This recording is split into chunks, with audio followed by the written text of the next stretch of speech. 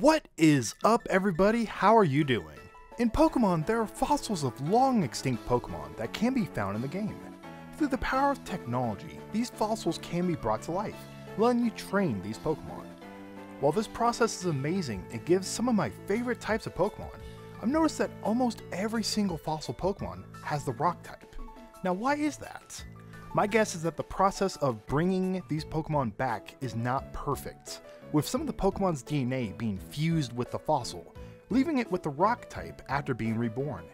However, that begs the question, what type were these Pokemon before they went extinct? That is what I want to talk about in this video. With Generation 4 rumored to be coming out soon, this could be an interesting idea for Game Freak to tackle, giving the theming of time and space in those games. In this video, I will give you my thoughts on what I think these Pokemon's true typing is, using their real-life counterparts, design, and other evidence to come to those conclusions. Be prepared for some mispronunciations in this video. There's a whole lot of Latin in here. Before we begin, if you enjoy this video, please consider liking the video and subscribing for more fun content in the future. Now with all that out of the way, let's get started. Ammonite, Water type. Amistar, Water Poison.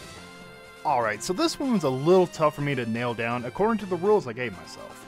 The Ammonite line is based off of Anemonia, an extinct marine mollusk. The exact one Ammonite looks like seems to be the ones that were the early octopods and squids. Since it's a descendant of the mollusks, that's the way I took Omastar itself, given its sharp beak resembles the beak found on octopods.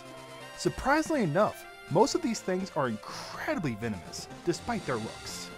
Due to the fact that some of the sea snails and octopus have enough venom to take out a human, I'm thinking Omastar is a water poison type. Ammonite doesn't have the same beak that Omastar has, so I'm saying it's closer to the Anemonia side of things, and is a pure water type because of that. Kabuto and Kabutops, water bug type. Compared to the Ammonite line, the Kabuto line is a bit easier. Both Kabuto and Kabutops are partly based off of trilobites, ancient arthropods that lived on the ocean floor.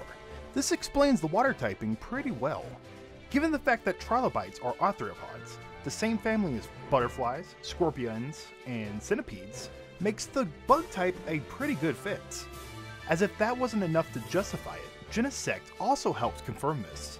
Team Plasma used an unnamed fossil as the base of Genesect to create the strongest Pokemon ever. Genesect and Kabutops share a little bit of the same looks, so many people argue that Kabutops was the base fossil used. Genesect's typing is Bug Steel, then that makes sense, as the Bug is the base Pokemon Kabutops, and the Steel is the modifications, the armor, made to it. Aerodactyl, Flying Dragon type. Aerodactyl's real second type is half based off of real information, and half on, come on, it straight up looks like a dragon.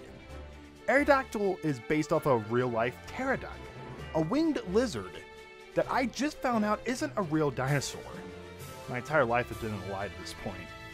Anyway, pterodactyls are known as winged dragons in Japan, paired with the fact that Aerodactyl has a raven-like design, makes it the perfect typing for it. Maybe Lance knew this information all along, and that's why he uses it in his Elite 14. Anorith, Bug Water type. Armaldo, Bug Steel type. The Anorith line is also based off of ancient arthropods. Anorith looks like it's based off of a brine shrimp, aka sea monkeys, while Armaldo is based off of Animalcaris, an extinct genus of radiodonts. Basically, these things were giant sea monkeys, with some of them growing to be up to 3 feet long. This tells me that Armaldo is probably one of these things. Since they are sea creatures, I feel the water type is its missing type for at least Anorith. For Armaldo, I'm thinking Bug Steel type. The X and Y Pokédex talks about its sturdy armor that can deflect attacks, and the sheer power of its pinchers. Make me think that the Steel type is a better fit. Pair that with the fact that Armaldo leaves the water to hunt also gives weight to this theory as well. Leap and Crowdily, Grass Water. This one is pretty easy. The Lilip line are based off of sea lilies. While these things are still around today, it's a pretty common fossil to be found. This is further backed up by the fact that Lilip and Credilli are found in the Water 3 A group, being the only grass types to have this honor. These details give them the water typing.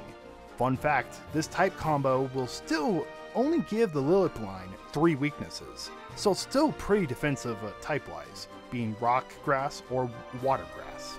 Craniados and Rampardos, fighting type. Okay, I'll be a little honest, this line is pretty tough. Craniados and Rampardos have the honor of being the only fossils to be pure rock type, which makes finding its real type a little hard. It is based off of, and I'm sure I'm mispronouncing it, Pachycephalosaurus, or those dinosaurs that have the helmets. It is suggested that these dinosaurs would headbutt each other, kind of like mountain goats, while fighting for territory, for mates, or to fight off predators. With this information discussed, I'm thinking of getting the Craniados line, the pure fighting type, albeit they are one of the weirder looking fighting types. Shieldon and Bastiodon, steel types. I feel as if these two are pretty self-explanatory. I mean, come on, look at these things. It has a steel wall for its face. Steel type is the only type that really fits with these two, with its fossil being named Armor Fossil. The fact it's based off of Chasmosaurus, the ones with a big crest on his face, protecting their neck, and the steel-like tusk found on this Pokemon. This is a no-brainer. Given the fact that Craniados is a single type and are both from the same game, I feel as if it's understandable but that both Shieldon and Bastiodon also have a single type. Tortuga and Caracosta, water dark type. The Tortuga line was most likely inspired by Archleon, the largest known species of sea turtles. We can't get too much information on the typing from this though, so we have to look at the Pokédex for some clues. All the entries talking about the power of its jaws and the fact that it can eat Pokemon, shell or bones and all, and have no problem eating Omnanite. With this power and overall look, I'd say this line is probably a water dark type.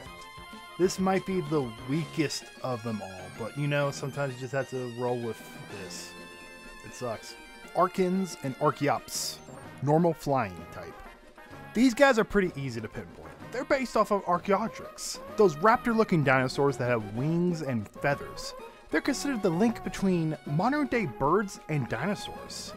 The Archon line is called first bird Pokemon in the Pokédex, and Archaeopteryx are the early birds.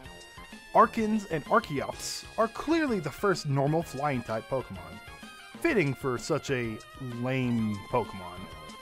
Tyrant and Tyrantrum, fire dragon type. The Tyrant line are based off of Tyrannosaurus Rex, also known as T-Rexes, who are also called the king of the dinosaurs. This title makes a lot of sense given its name, nature, and design. Tyrant and Tyrantrum throws fits when things don't go their way. So given their heated nature, I feel the fire type is his missing type. Also, I feel as if the king-like design and look to it kind of complement that type pretty well. Dark type could also seem to be a possibility as well, and with it could be the first regional form, using the Ultra Sun's Pokédex entry as a source. Amura and Aurorus, ice fairy type. I'll be honest, this typing has nothing to do with Amargasaurus, the dinosaur that the Amura line are based off of. I'm saying the missing type is fairy type, purely based off of the design and as a counter to the Tyrant line.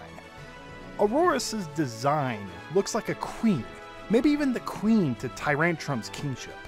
With the fire typing, both have a type that counters each other. Fire beats ice, while fairy beats dragon. Both the king and queen are needed for a kingdom, and both play well off each other, so I feel this works in this case. This also works well with X and Y games, being based off of France, a country that used to be ruled by monarchies. Fossilized bird, flying electric. Fossilized dino, ice water. Fossilized drake, dragon ground. Fossilized fish, water rock. With Generation 8's fossils, it's a little bit different. It's not a reference to a particular animal, but it's more of a practice that people used to do. These poor creatures are a reference to early paleontologist practices, where they didn't really know what they were doing and put multiple different fossils together to create creatures. Generation 8's Pokédex then was put in to try and justify why they look the way they do. While they are the first fossils to not have the rock type, I will try my best to try to figure out what each original fossil type was. Fossilized bird was the flying electric. Both Dragavolt and Arcavolt are part electrics, and the fossil's text says it's the Pokemon that soared through the air. Fossilized Dino was most likely an ice water type. Using Arczolt and Arcovish, you could tell this was an ice type Pokemon. Pair that with the fact that the fossil says it swam in the sea, it's most likely also a water type. Fossilized Drake was a dragon ground type. I had to take a bit of a stab in the dark here.